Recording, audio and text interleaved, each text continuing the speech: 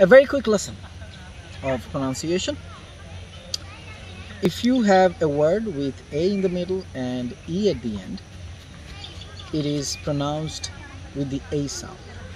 For example, safe, lake, fake, and so on. There is an exception though. If there is the consonant letter R in between A and E, the sound pattern changes. For example, care, fair.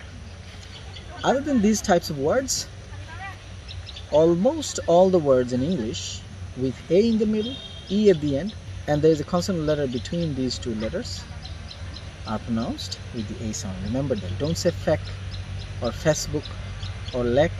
You should be saying fake, Facebook, lake. Pronunciation tip number 2.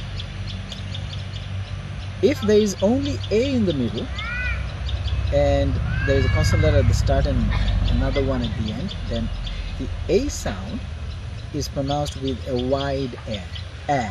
For example, bat, sat, hat. Pronunciation tip number 3.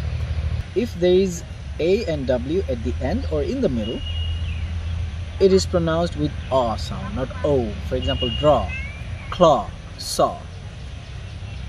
And the O sound comes when there is O and W at the end or in the middle. For example, bowl. But only O at the end is also kind of the same. For example, so, S-O, so. Go, don't say so, go. So, go. Exception, D-O, do. If you like this quick lesson, do like this page if you're watching on Facebook, or subscribe to the channel if you're watching on YouTube. From the Facebook page, there should be a link to our YouTube channel. So go there and subscribe if you like, and do share. Allah Hafiz.